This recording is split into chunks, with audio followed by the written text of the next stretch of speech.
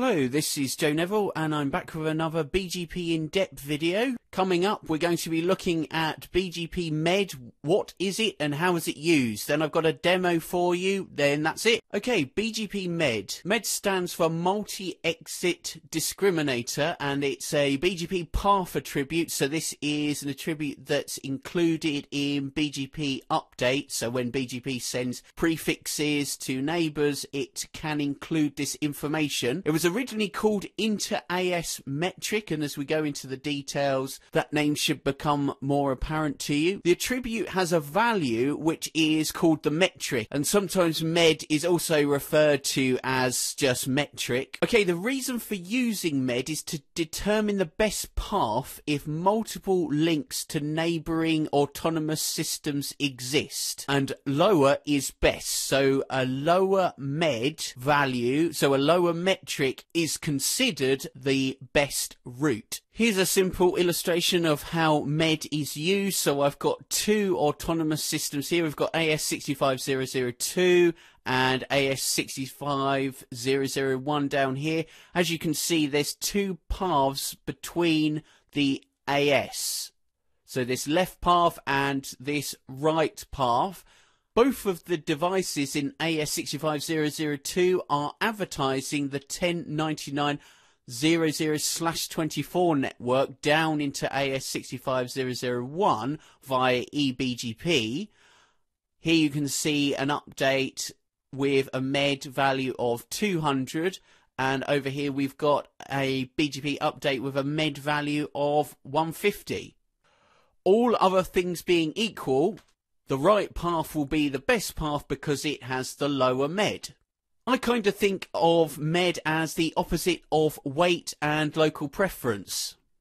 This is because weight and local preference are local attributes that are set, say in this example, they would be set on AS65001 for deciding the best exit from the AS, either the left or the right path. But MED works in a different direction, so it's an attribute to influence the incoming traffic from a remote AS. So we would, in this example, we would set MED in AS65002 to try to influence the way that the ingress traffic was entering the AS65002 coming from the neighbouring AS.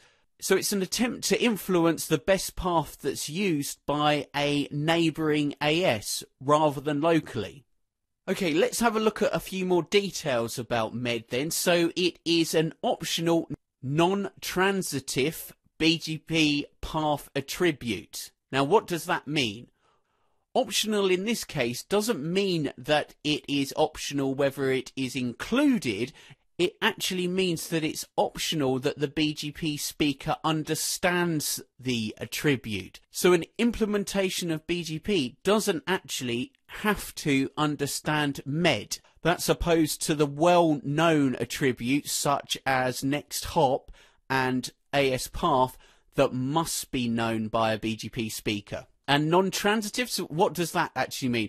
Well, looking at the RFC for BGP 4271, the quote is, unrecognised non-transitive optional attributes must be quietly ignored and not passed along to other BGP peers. So this is essentially saying that BGP speakers do not need to understand BGP MED, but if they don't understand it and they receive an update that includes MED, they must drop it. The opposite of this being an optional transitive, which means that if they do not understand the attribute, they just pass it along. Non-transitive, if you don't understand it and you receive this attribute, drop it. Okay, some further details from the RFC about MED and how it is propagated. So the quote is, if received over eBGP, the MED attribute may be propagated over iBGP. Remember, this is between ASs, so we're going to be sending it across eBGP, and if it's received across an eBGP link, and it can be sent over to an iBGP neighbour. And the next point is the MED attribute received from a neighbouring AS must not be propagated to another neighbouring AS. Okay, so to illustrate that, I've drawn some diagrams here. Now, this is the first point. So 65002 sending MED down to another AS, a neighbouring AS, AS 65001. That's okay because that's coming across eBGP. If that is then sent across an iBGP session to appear, that's okay still. But if this update from 65002, that MED value, was then sent on to another AS, that's not okay. So this behaviour is forbidden. BGP speakers must not do this.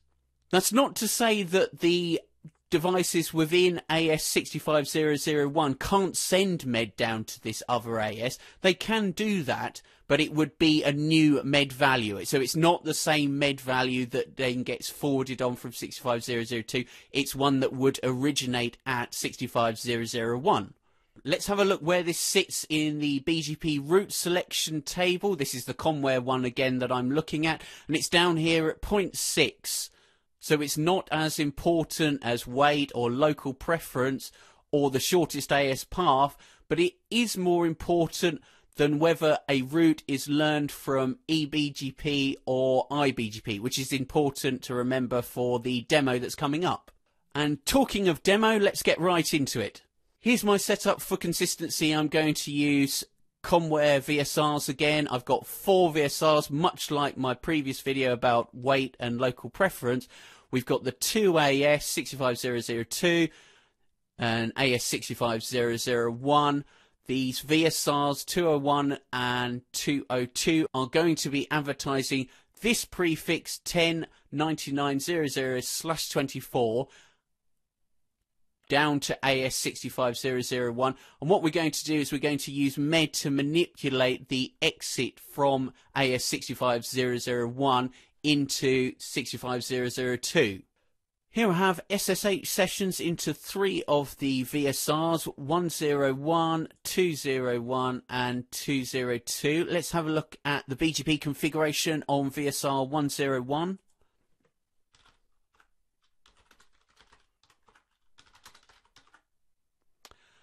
So we've just got a couple of BGP sessions. One's an eBGP session and one is an iBGP session, which you can see over in this diagram here, eBGP and iBGP. So let's have a look at the BGP table.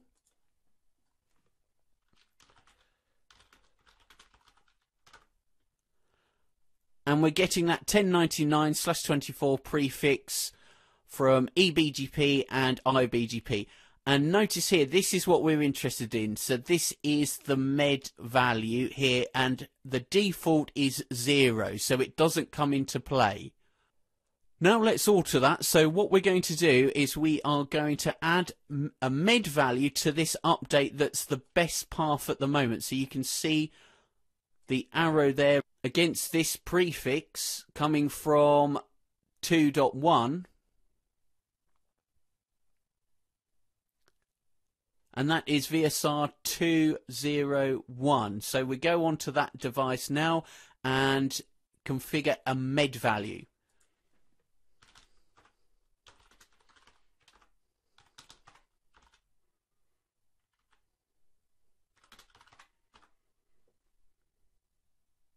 So MED can be configured using a route map for specific prefixes, or you can just put in a default value, and that's the one I'm going to do here. And that is with the default MED command. Let's give it 50. Check back down on VSR 101. So previously the best path was via 172.16.2.1 when both paths had 0 as their MED value, the default value. Now if we look, the 172.16.2.1 has got the MED value of 50, and we can see that the best path is now a different path. It's the one going via 4.1, so it's this one across here. Remember where we were looking at the route selection, a MED is more important than whether it's eBGP or iBGP. So in this case, it doesn't matter that we have to go across an iBGP session to get to here. So this is actually, in the diagram, it looks longer. The higher MED value that's coming from 172.16.2.1 means that this is a less preferred path now. So we go across this way to 1099/24. So let's manipulate that again by adding a higher MED on VSR 202.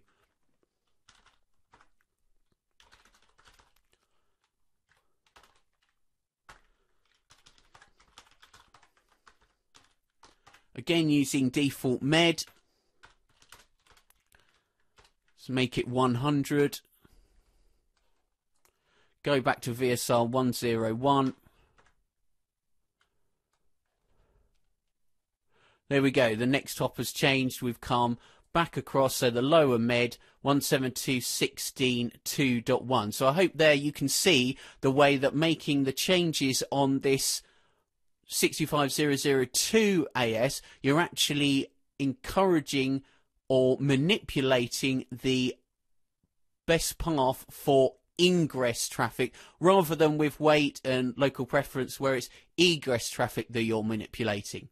Okay, but there's an important additional point which I think that I should highlight, which is that by default MED from different AS is not compared. So this is something that's quite easy to forget, and I know that I've made this mistake in the past where I've wondered why MED coming from two different ASs is not affecting the best path option. It's because by default a BGP speaker will only compare MEDs if they come from the same AS. But this behavior is configurable, so whatever network devices you're using, whatever OS, there will most probably be a command that allows you to override this and make a BGP speaker compare MED from different ASs. With Cisco, it's the BGP always compare MED command, I believe.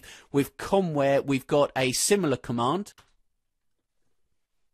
So to illustrate this, I've got another demo. What I've done is the AS65002, I've split that up. So we've got VSR 201 in one AS, and we've got VSR 202 in another AS, this new AS 65003.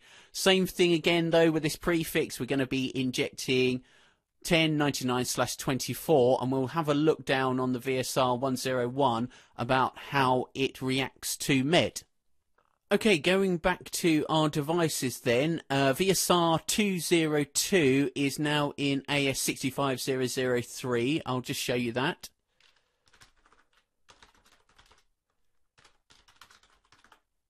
Here's the configuration, and I've put a default MED on of 100 already. So if we look down on the BGP routing table of VSR 101, here we are. What we've got, 1099/24, it's being learnt from .2, so 201, and across the iBGP session from VSR 102.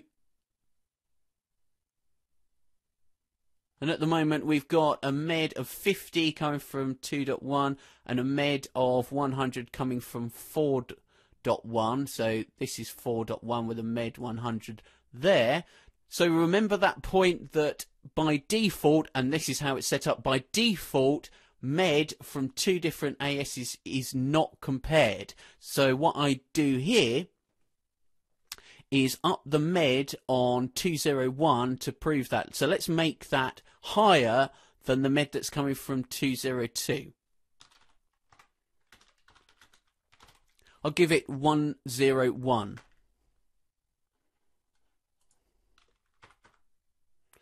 And as you can see, there 201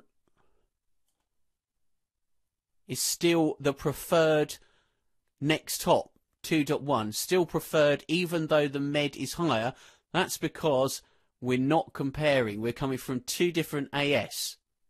Now let's override that default behavior. And with Comware, it's the compare different AS MED command.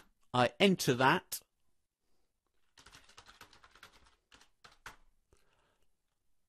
Look at the routing table again, and you can see that MED is now being compared. So the one with the lowest MED here across the 4.1 link to 202, that's the preferred path. Now the MED value coming from two different ASs is being compared.